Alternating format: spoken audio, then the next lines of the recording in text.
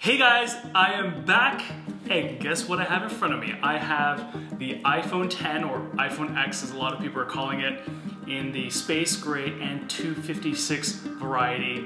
Yes, I caved in, but really evaluating whether I want to keep it, so things are still up in the air, which is what I really want to clear in this review.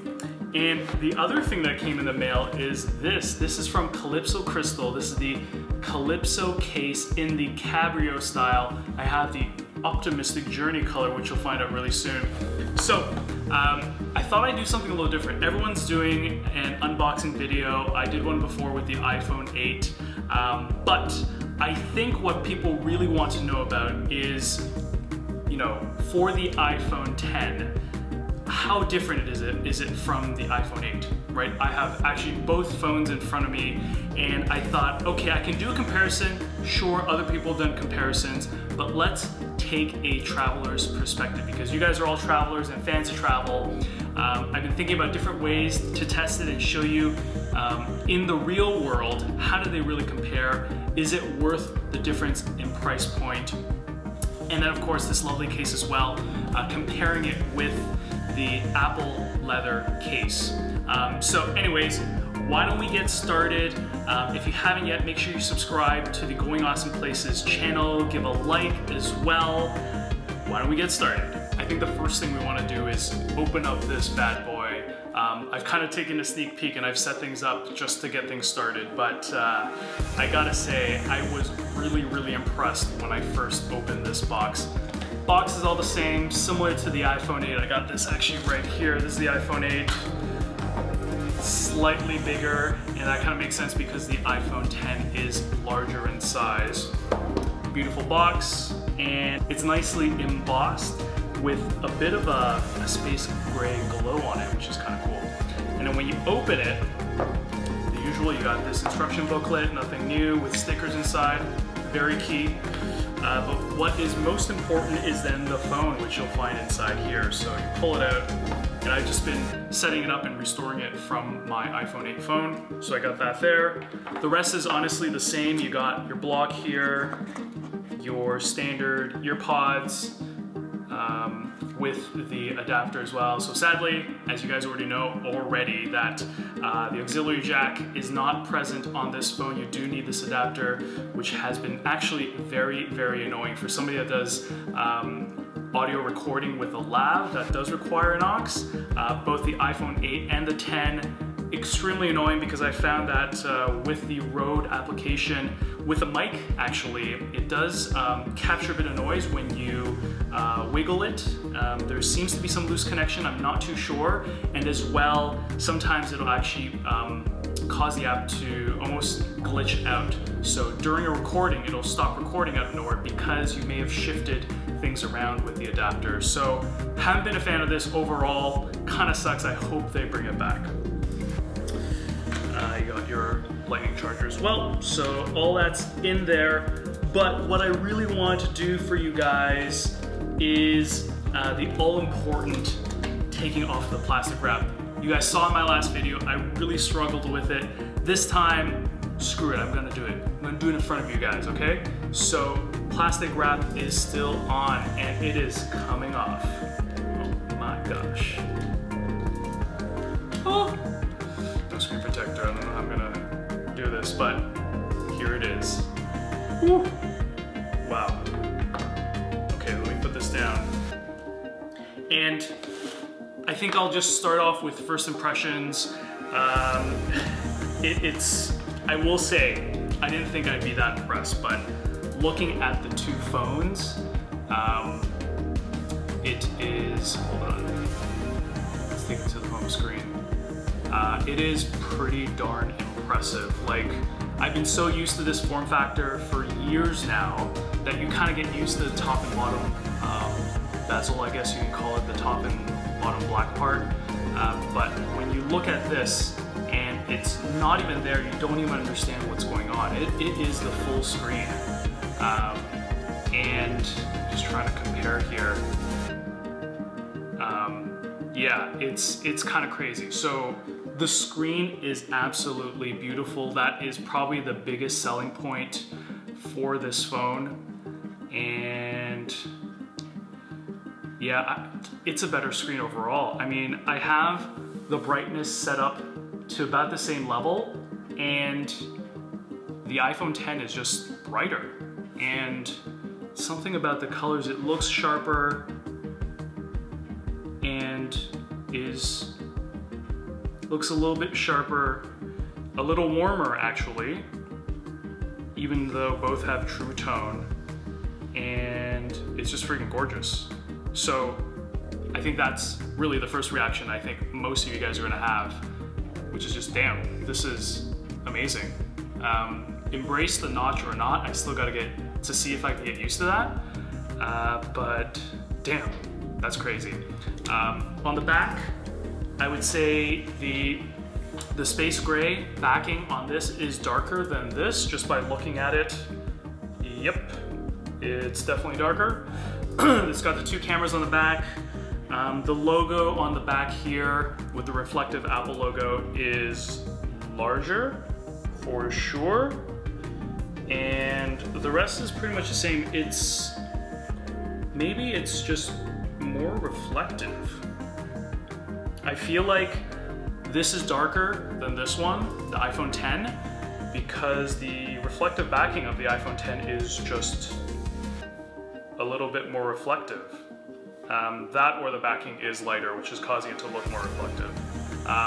But yeah, I'd say there's definitely a bit of a difference there. But yeah, those are kind of first impressions there. I think the other thing obviously is no home button. We all knew that coming into it. And yeah, I'm wondering myself just how I'm gonna get used to this. With all the videos I've watched so far, it seems pretty intuitive, but it's gonna require some taking used to, just because, you know, we've been using a home button for forever. The execution of the kind of the new home button that's not a physical home button was done flawlessly. So I'm curious to see how this is. So anyways, I've done kind of my unboxing now and really want to get to the meat of this video, which is just how do these compare? There's a bunch of things I want to test. I want to take this out on the road for a bit and really put them to a test. Let's put the cases on and I guess we will do some testing. Okay, so I got the Apple leather case here in the saddle brown. Fits like a glove.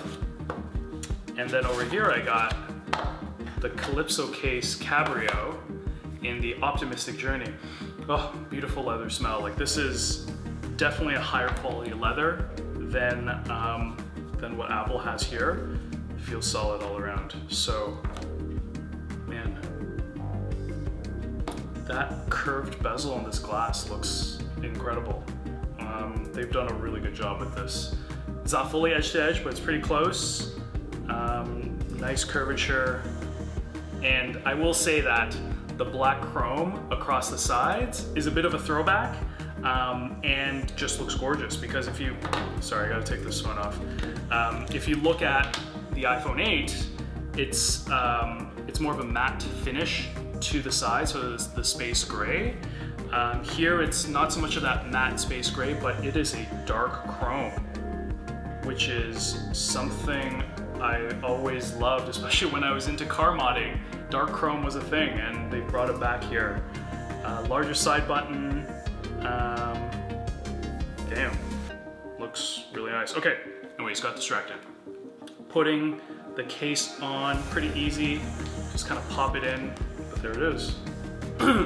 Got the case on. So we got the Optimistic Journey here and Saddle Brown. These are the two cases. iPhone 8 on this hand, iPhone 10 on the other hand. It's time to test these guys out.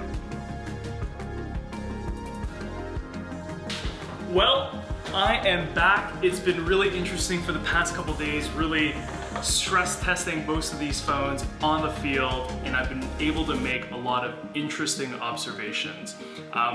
But lots to talk about. I think let's break it down a little bit. The first part that I want to get into is really around, okay, the functional specs of the phones, what's different between the two, and things that you're really gonna notice. And then let's get on to the practical stuff. So the everyday usage as a traveler, using things like social media, travel apps, just browsing around, what are the differences that you're gonna see? And really then my final conclusions of whether the iPhone 10 is worth it over the 8, some things to think about, really a lot of food for thought for those that are trying to make a decision in terms of which ones to get. Okay, so why don't we get started with the facts.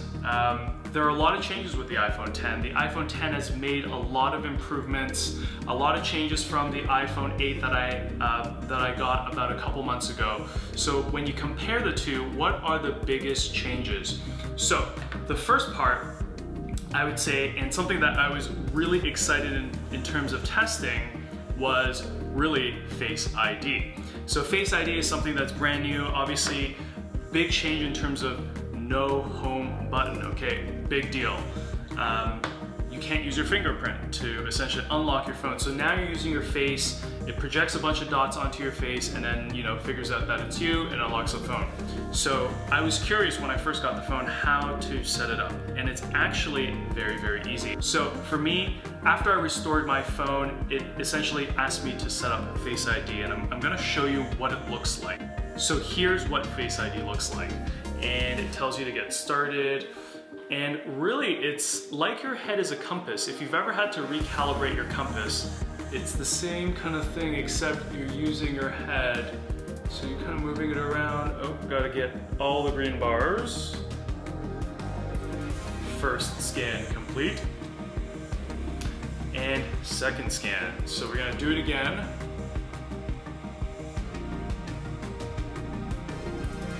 And honestly, I'll say that this is as easy, if not easier, than the fingerprint setup. Because if you remember, the fingerprint setup was kind of annoying. You had to constantly lift, press down, lift, and kind of change your angles. You're kind of moving it around. You have to do it a couple times, I think twice, and then it's finally done. Sometimes it doesn't get it right, or sometimes you press it, it's not good enough, and it keeps telling you to do it over and over and over. Very frustrating, especially when I helped my grandpa do it. So, Face ID, piece of cake, works in terms of setup really, really well. I'll talk about the more practicality stuff maybe a little bit afterwards.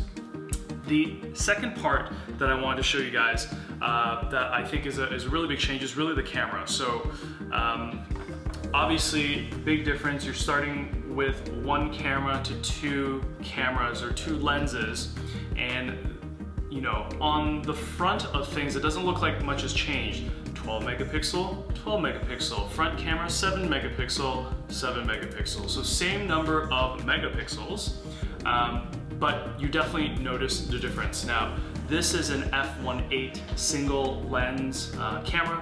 Now this is two, it's an f1.8 wide angle and f2.4, I believe, zoom lens. So that's pretty awesome. Now that's no different than really the pluses that have been around. So you can choose from one focal length, or you can tap to get zoom lens, which is really nice. So you can get nice and close without having to use your digital zoom, which degrades the quality. Now the other part of it is the new, or not so new, portrait mode, but they've added a whole bunch of new modes within the portrait feature. So before you had the natural light, this is what allows you to create really great portrait photos, or if you want to really isolate on a subject, that bokeh kind of look that you get from DSLRs. Now they have a bunch of other features like studio light, contour light, stage light, and stage light mono. All these are kind of neat little features that I call more of a novelty than anything. I'll get to why. Now, the front-facing camera is the 7 megapixel camera, and I actually tested it on the field last night, and I was taking selfies, and you notice side by side, it didn't really look all that different. I was like, man, they're both kind of grainy. I thought the camera was better. You know, what's the deal? So I looked up the specs again, 7 megapixels. Really, the only difference is that it's true tone, or true depth, sorry, true depth. And what that means is that, you know, with what allows portrait mode to happen is really the two lenses back here. That's what allows to project that depth into kind of the computer to essentially calculate how to create those images. With the camera and the technology here for Face ID, I think they leverage both of them to allow you to have those same portrait features on the selfie camera. So I actually took a bunch of creepy photos in selfie mode, and they both work really well, but for some reason I look really creepy in them, especially the stage light model. So I'll do another one here. And it does an isolation and does, you know, the black background thing. It's quite terrifying. So I've taken a bunch of them, as you can see, quite the collection, and yeah, they're interesting. I don't know how useful they'd be. I would say after testing a few of them that natural light, the original function of portrait, is still probably the most useful out of all of them. I can see doing some really cool photography, whether they're portraits or just of certain objects, or macro type photography would be kind of cool. So that's a difference. Last thing I'd say is video.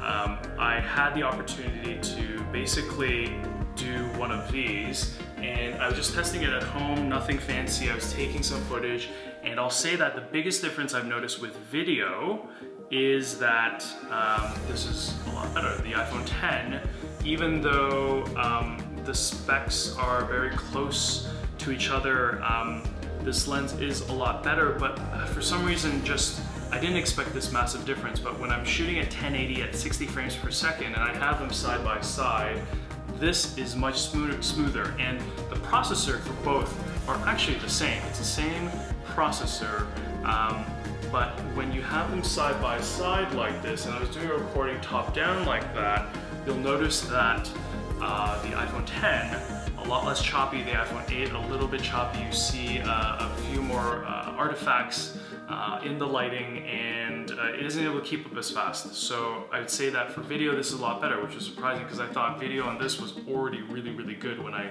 didn't have this one.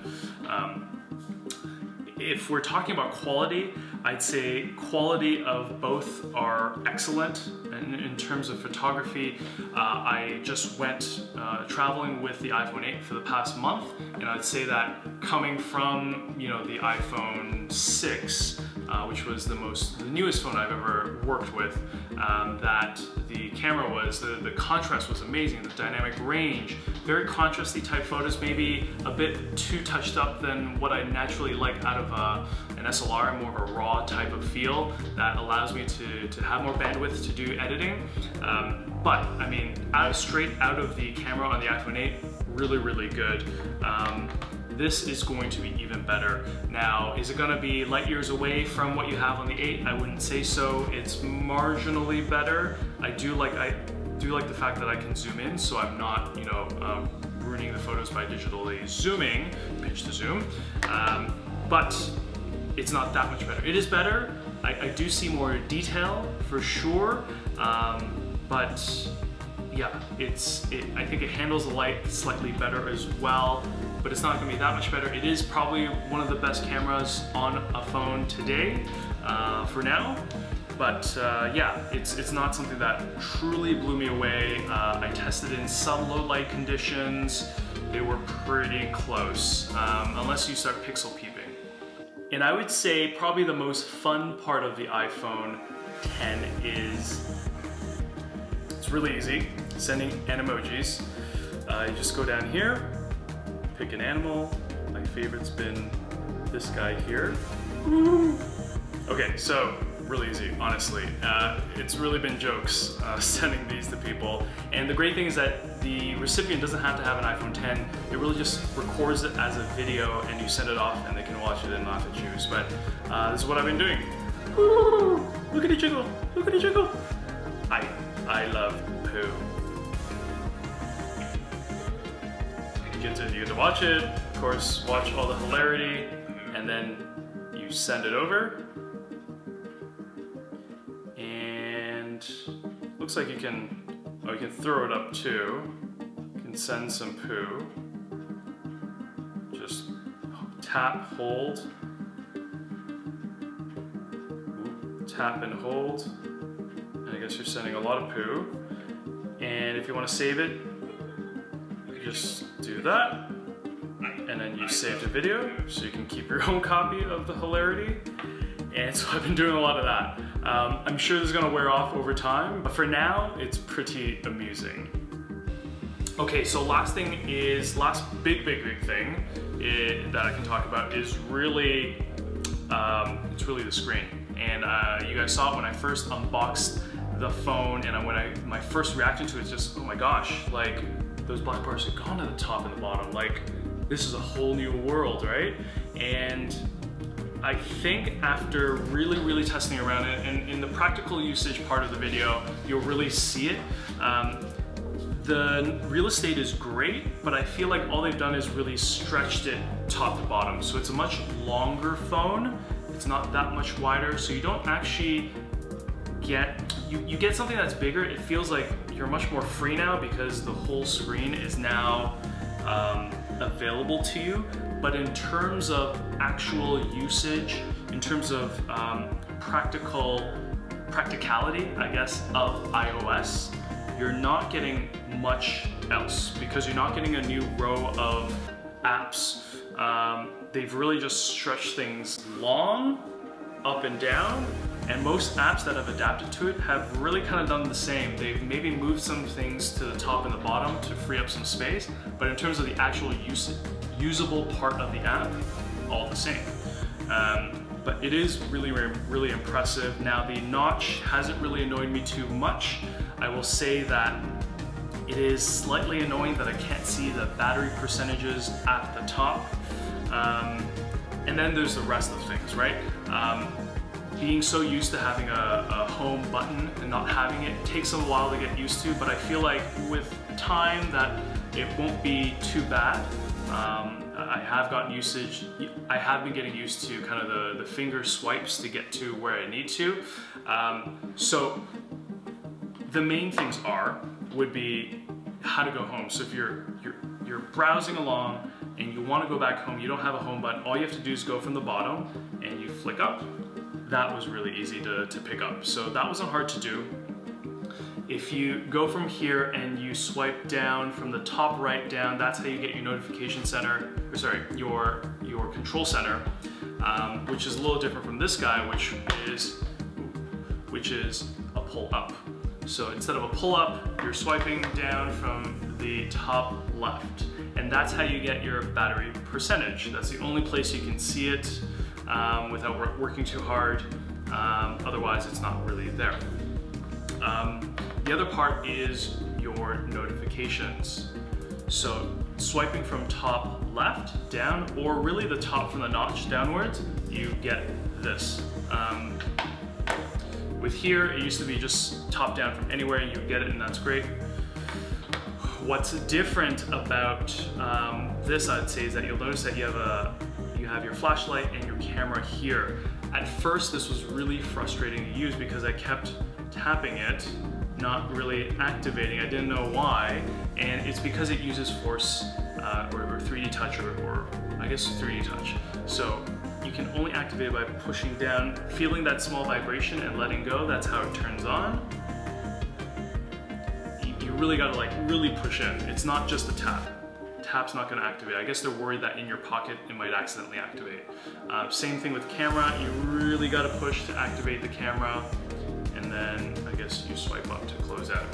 You can still access your camera by swiping, so that's the same as before, so that's kind of nice. The other part, and something that I've really learned to enjoy, is the app switcher. So if you have a bunch of apps open, so let's say I have the App Store open, I have my sports app open, and all you gotta do now, which is really nice, is because you have this white bar at the bottom, it really reminds you that there's something to do there. You can swipe up to go back home, but you can also just swipe left to right to get to apps. That's nice because over here with the old iPhone 8 is that you always had to do your double tap. So with the old iPhone 8, you always had to do a double tap. So a double tap opened your traditional app switcher, and you had to go from here to go to different apps, or you just had to remember and at home, you know, figure out your other apps to go to. But double tap to get to your app switcher, and then you switch to another app. Now this is always kind of annoying because what if you wanted to see something from another screen, so that maybe you're using a calculator and you want to punch some numbers in. Now you can quickly go left and right. So left, pick up some of your numbers, go to the calculator, punch it in, and then you're good to go. Or if you just want to quickly switch without having to double tap, I feel like that's going to be a lot more convenient. I feel like it's something that this phone can definitely build in. They haven't yet, but I like it. More of a pleasant surprise feature of the iPhone 10 in this new iOS. The last thing is the more traditional app switcher. So it still exists today. What you have to do though is basically, I'll do that again. So from the bottom, you swipe up, hold, and then it switches over. It vibrates a little bit so you feel that. And so I'm gonna do it one more time. And you hold up, and that's how you get your app switcher. So this looks pretty much the same as before. The apps look a lot longer, kind of that fits the screen that you now have, and you can switch to different apps. Now, one thing that really bugged me about this app switcher is that you can't close your apps that easily anymore. I don't really know why, I haven't figured it out yet, but when you swipe up, it actually just takes you home. And I think that's because the swiping up motion is very similar to the going home function, so you can confuse the two. So if you swipe from the bottom or if you swipe from the middle there, it could cause some confusion. So what they've done is they eliminated that. You can't actually close up apps by swiping up anymore. So how you do it is actually you have to hold and wait for the minus button to show up. So that's how you close up apps. You can click on the minus button to shut down the apps, or like before, use your fingers and swipe up. None of that's really changed. Close up all the apps. So that's been kind of interesting. So now what I'd like to do is turn your attention to have these phones side by side. So I think that's really the true comparison between these two phones to really help you make that decision. I'm gonna walk through a few scenarios that I've wanted to test or have tested already to really give you a better picture of you know, which phone is better or worse, and some of my 2 cents of what I felt over these past couple days. All right, so now we're ready to do a serious side-by-side comparison of the two phones. We have the iPhone 8 on the left-hand side, we have the iPhone 10 on the right side. So immediately when you look at them, like I said, it's a screen that really pops out for you. You have the notch at the top, but beyond that, it's pretty much, it takes up the entire device of the iPhone 10 versus if you look at the iPhone 8, you're used to the top and bottom black bars, but you don't realize what you're missing until you see the iPhone 10 when it takes up everything. So first thing that you're probably wondering is, what are my thoughts on the taking away of the home button? And to be honest, I do miss it. Face ID, even though it works pretty well, I do miss one very important thing and one important feature of the iPhone 8. So if we lock both phones, with the iPhone 8, what you were able to do before was pretty much just put your finger to the home button, press down, it reads your fingerprint, and then you're good to go. You're in the phone, you're ready to be productive. Now with the iPhone 10, it's a little bit different. You wake it up by using the side home button. You activate it. It's gonna have to look for your face. Hold on. Okay. And after it's unlocked, you notice that the lock button is, the lock icon is now unlocked. Yeah, so it's unlocked. You then have to swipe up to get back to home screen. So that's actually kind of annoying. It's a two-step process versus the one-step process that it was before. And I feel like they've had to do that for a couple things in terms of compromise just to kind of make things work. So unfortunately, that was something that I didn't really like a whole lot. Now, what I'll say about Face ID is that it works pretty well anywhere. I've tried it in the dark, I've tried it in low lighting conditions, great lighting conditions. All those things haven't really been an issue. you just have to, sometimes it's kind of weird in terms of when it's looking for your face.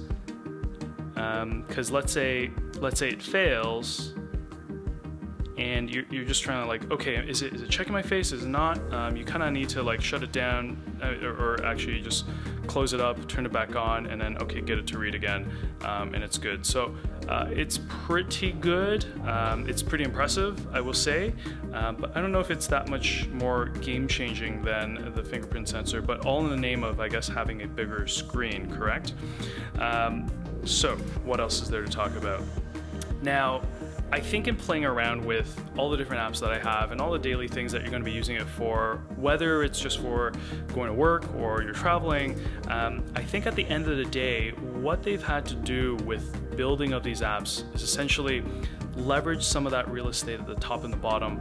But at the end of the day, the space that you have to work with for the app, the productive space of the app, doesn't really change a whole lot. Now, the screen is a little bit wider, only marginally. It is a lot taller, but because it isn't that much wider, you don't get actually that much more space. So let me show you what I mean. So for example, let's say you go into Twitter and you're going home right here. And this is a perfect example of what I mean. So if I line kind of the lines up right now in terms of where the main content is, you're getting, Twitter's actually pretty good. You do get to see much more content, so almost this entire bar of content is new. What most apps have done is basically any sort of menu system type functionality, they've been able to leverage that bottom space to really open up the content area. The top is more or less the same, and so you have vertically a lot of space. You do see a lot more, which is awesome. So that is good. Where you notice where it doesn't give you actually that much more is what I was interested in, was video. And so a lot of you guys are going to be going to YouTube, and I actually have these side by side. It's one of my Coffis videos if you haven't watched it yet in New York City. But if I, again, line up the lines, especially for YouTube, I've noticed this, because we're not using a 16:9 kind of like film format, you really only have that much more real estate for video. Now it's cool that it's able to use the whole screen for the suggested videos here versus here, but you're actually not getting a much bigger screen per se in terms of watching video. And I'll do another example with Netflix. It really doesn't help when I'm watching Voyager, so I've been catching up on Voyager. You guys should definitely do it if you haven't done yet. But if you're watching Voyager, you really don't notice it. So I'm just gonna let this play a little bit. Okay, so I have Voyager up and running, and I have it side by side, and I don't know, it's not actually that much bigger. Like, it might be a bit hard to see, but the lines almost line up. I might get a few hairlines of extra space. So this is the old format, old TV format, but if you look at new widescreen video, let's say Logan here, it's a little bit better because you do have the full widescreen.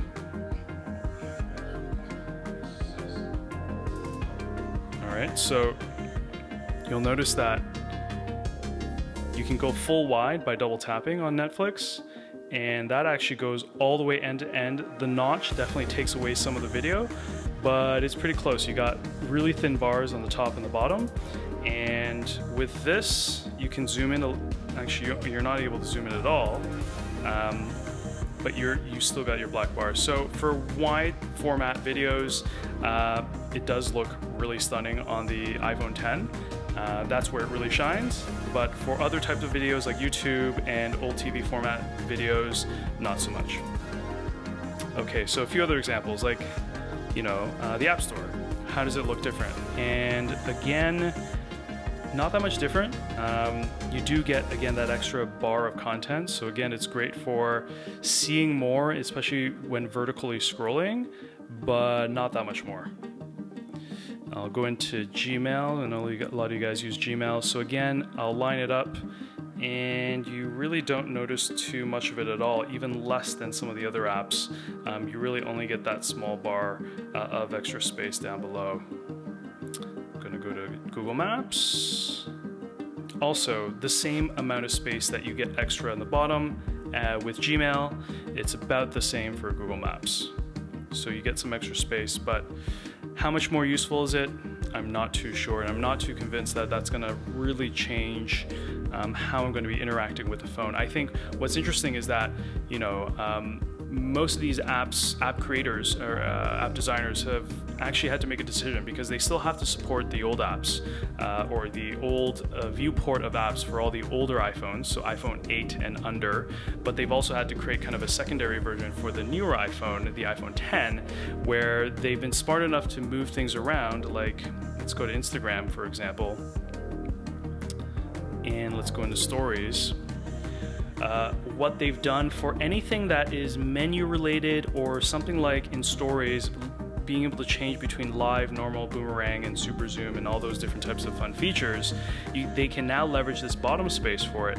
But that's nice and all, but in terms of usable space, it's still about the same. Do you know what I mean? So like this stuff is they all kind of still need to be there. Yes, I can move this to the bottom there, but you know, is it this part here in terms of your active screen, is it that much different? And that's really because like when you're designing the apps, they have a specific viewport in mind. This part of the screen isn't that much bigger. It's a little bit taller, slightly wider, not by much though, not by much. So again, this is Instagram side by side, and kind of cool that for a photo like this I can see a bit more. So again, you do have much more space here. The menu is moved to the bottom, which opens things up, especially for vertically scrolled apps. But that's a bit of a look of what apps like this look like. When it comes to travel, I was playing around with some of the travel apps that I have. So let's say TripAdvisor, and more or less the same. I mean, when it opens up, it's beautiful. It's all green. Everything takes up the entire screen, and we're in New York City right now, let's say, and we're looking for things to do. And you do get to see an additional row of content, right? So Central Park, 9/11 Memorial, the Met, Top of the Rock barely fits through, but you can see most of it down here. Again, they moved that bottom menu section all the way to the bottom here, and it opens things up for sure. Now, one thing I haven't talked about is really the notch, and how do I feel about the notch. And it's something that you have to get used to, but it's really not that bad, to be honest. How often do you really look at the notch? Really, you're looking for things like time. Instead of the middle, it's on the top left corner. Battery's still on the top right. You do have to get used to cellular and Wi-Fi being on the right instead of on the left there. You are going to be missing some things like the Bluetooth icon and battery percentage. Now you can get battery percentage, like I said earlier, by going into the control panel, so it shows up 73%. So that is all good, but kind of sad that it's missing, but I kind of understand, of course, because there's just not that much space up in the notch. So I'm curious to see how apps really develop for the notch. I think they're going to have to really rethink the UI a bit to leverage it. But again, I'm unconvinced that people are going to do something drastically different because they still have to design the app for most of everyone else that's using an iPhone 8 or under. Last thing, I'll go into Safari, and I think you're going to notice the same type of thing. Again, I'm going to put them side by side just to help you guys out. And when browsing, it's going to be a better browsing experience because you will be able to see more vertically. I think from a width perspective, it's not that much more. Most sites are responsive, so they're going to do a pretty good job of displaying the information that you need to see. Here you'll notice that the where to next is pretty much the last piece of the website that you get to see. The read more is more or less covered because of the bottom bar. Here the read more is fully in display, which is kind of nice, so you do get to see more vertically. if you scroll just up a little bit or down, the bottom menu goes away and you get to really appreciate the extra real estate. So you really have to judge, you know, is that something that's worth it for you in terms of making a decision of buying this phone or keeping with something like an iPhone 8 or underneath.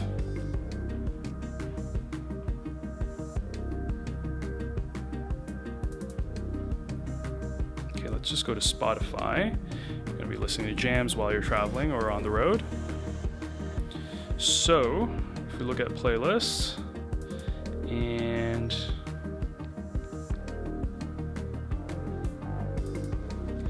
again, it's the same story here.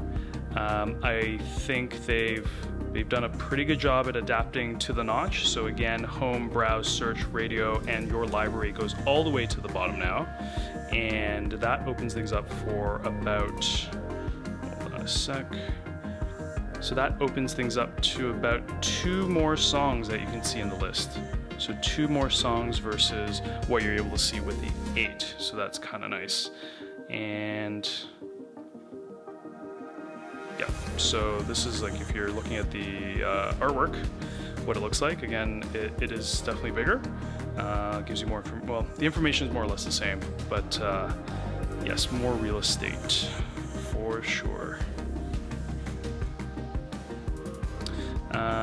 You know, swiping down from the top right or top left, I've had to get used to, but it really hasn't been all that bad. The app switching is really convenient, like I talked about earlier. Just being able to do this is really nice. I can't really do that with apps here. Nope, can't do that.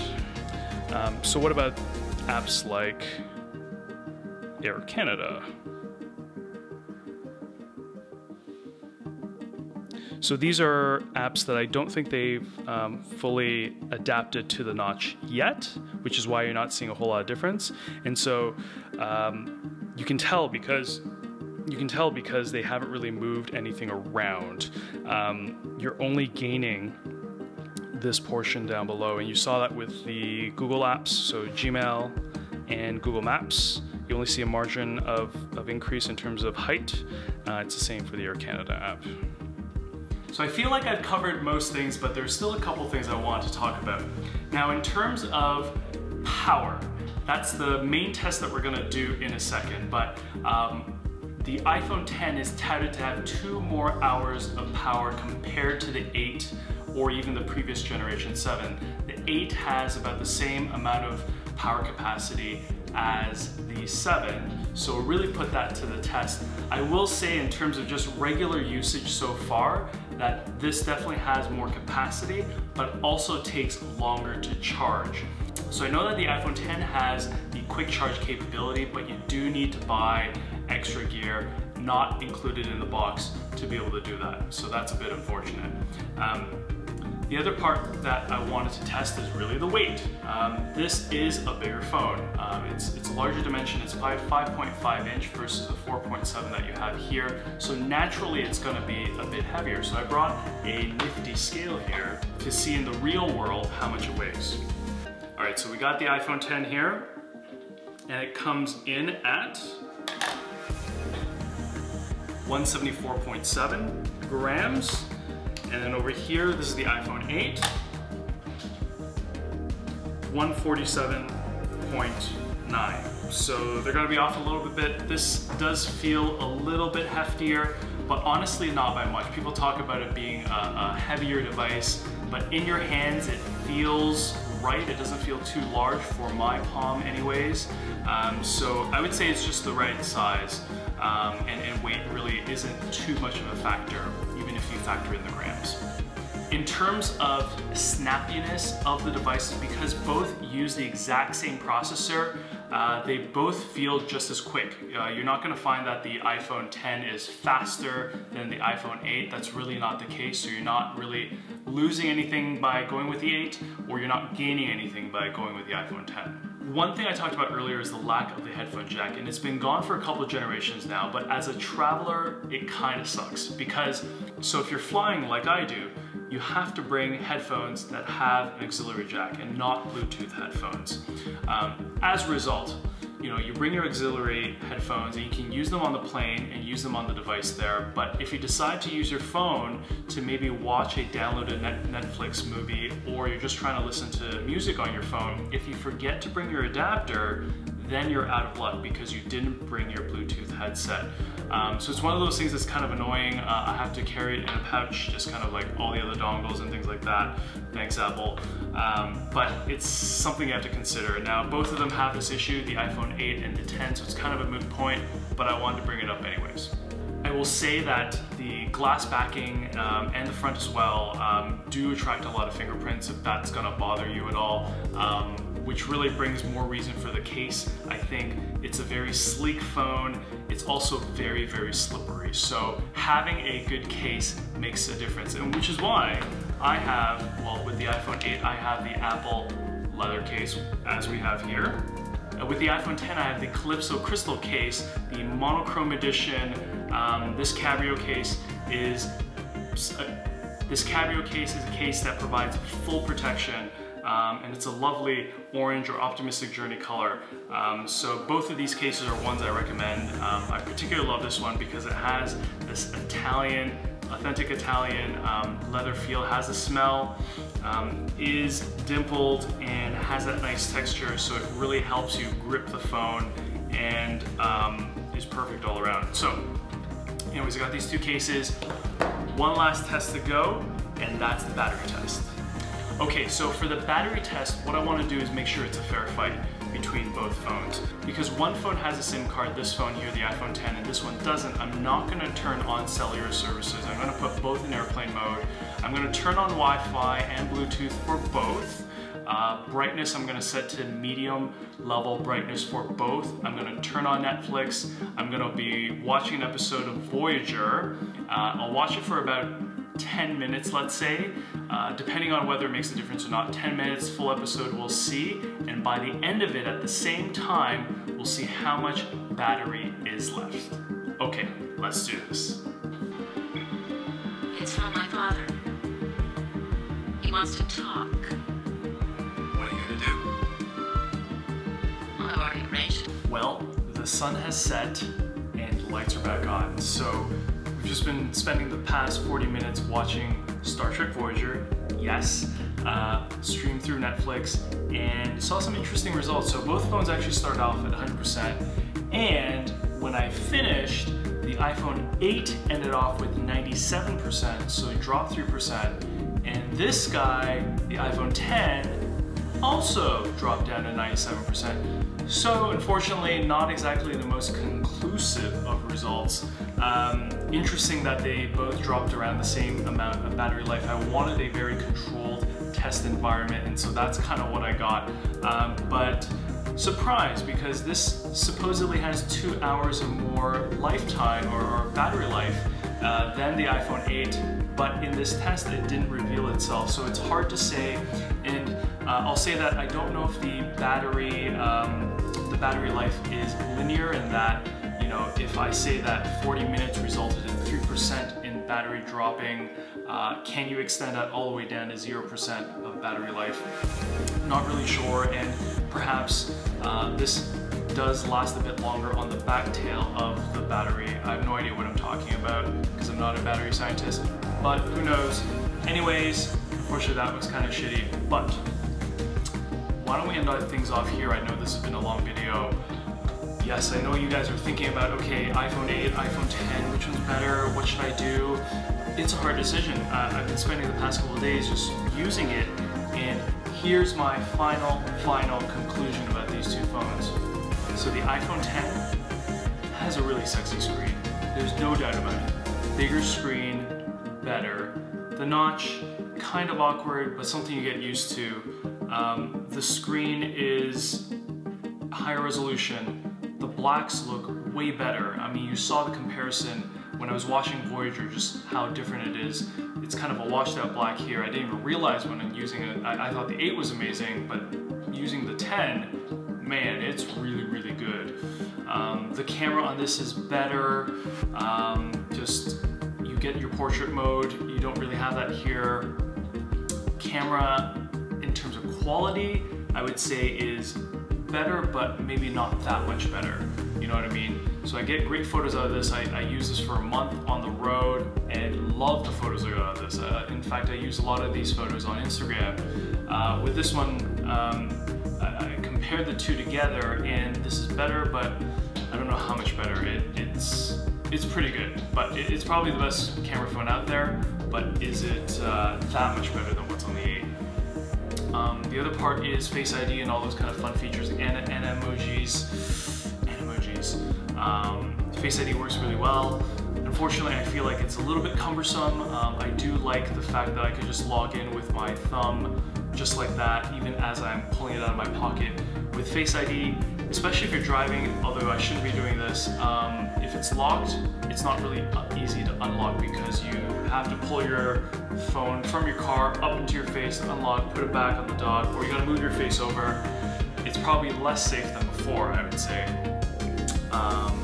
So I'm gonna miss that if I decide on the iPhone 10. Everything else, I would say productivity-wise, it's all kind of the same. Videos, sure, slightly larger.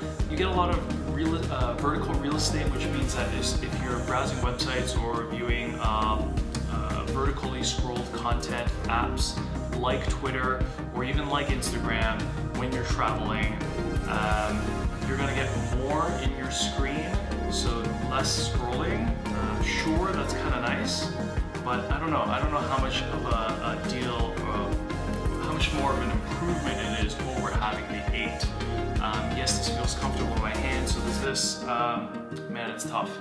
So, at the end of the day, it's going to be your decision. Ultimately, it's your money. I think the biggest question you're going to have to ask yourself is essentially this. I feel like all of these reviews that you're watching, even mine right now, it all revolves around like, is it worth the $500 more to get this over this? They're both 256, same processor, all that good stuff. Are you willing to pay $500 more for, you know, the sexy screen, the bigger form factor, better camera, those kind of things, Face ID and all that? Or are you happy with the old form factor that's about 1,200 Canadian, gives you everything that you need to, does everything that you need to, or like I said, 1,700 plus Canadian for this? So that is the decision you're gonna have to make, which is not an easy one, but yeah, 1,700 is a lot of money for this. I could get a really nice MacBook with this, and I like my MacBook a lot more. This is really good in terms of travel. Is a really useful device for sure. I do a lot of stuff on this phone. The iPhone 8 is everything that I need to. The iPhone 8 is everything I need in terms of all of my daily use things. All my apps are really useful. I think at the bottom, I think at the end of it though, what I really struggle with, on top of everything I've said so far, is that the apps aren't that much more useful with the larger screen. I think apps are starting to adapt to it, but we'll see where it goes. I'm curious where iPhone 11 takes it from where this is. I think this is very intriguing. Man, it looks really good, but am I gonna keep this? I don't know, or what am I gonna do? I don't know, I guess you'll have to find out.